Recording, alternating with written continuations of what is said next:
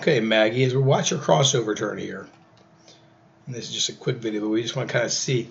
The first thing I notice is how your hand is reaching this way. So you're turning to your side, and we like how your hand comes behind your head, but don't make it go sideways. Make sure you're driving straight into the wall here, okay? Don't let it go out to the side. As we hit that wall, you do a great job of hitting that wall. You bring your arm over, legs come over perfectly. Excellent streamline and great job of getting onto that stomach. You always want to make sure that your shoulders are parallel to the bottom of the pool by the time you start, and that's perfect. I mean, absolutely incredible. Good dolphin kick, good pull out. Really nice job. So really the biggest thing that we see out there, make sure that your hand on your crossover turn is driving more to the wall, not to the side of the wall. Okay? Excellent.